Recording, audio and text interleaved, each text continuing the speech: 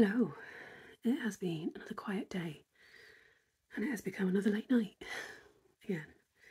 I really shouldn't be staying up. I got about an hour and a half sleep last night in bits with one thing and another, but hey, I've napped a little bit on the sofa today. Hello,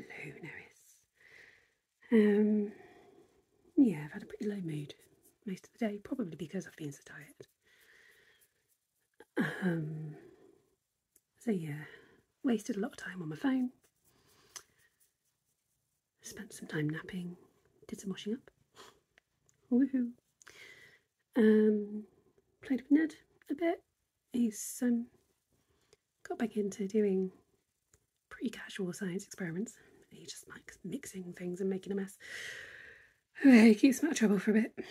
And then this evening I have done 3 more pieces for the Peace on Earth cushion. Nerys just has to inspect that one. My tension's getting better and better. We have, sorry, backwards again. Oh, that's not the right one anyway. I think I'm supposed to be showing you an O. It's the O one. That one's a C. That's A. Definitely done an O.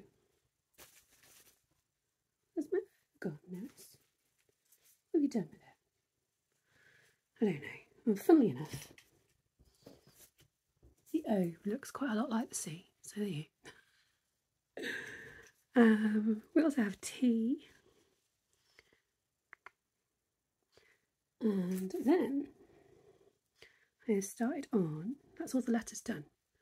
I've started on the little pictures, the little symbols. I've got a candle. I hope that looks like a candle. I've got another one to do in the same colour combination. I'm quite pleased with that. Yeah, a little bit of trial and error with my pixel art app to try and get pictures that actually looked like what they were meant to be, because I'm only working on a 12 by, how many?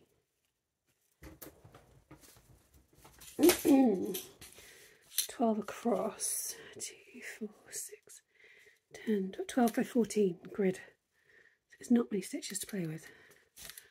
That's a symbol grid, candle grid, chart, whatever you want to call it. So yeah, making good progress. Get all those bits made, block them all, and then figure out how I'm going to join them and what I'm doing for the back of the cushion.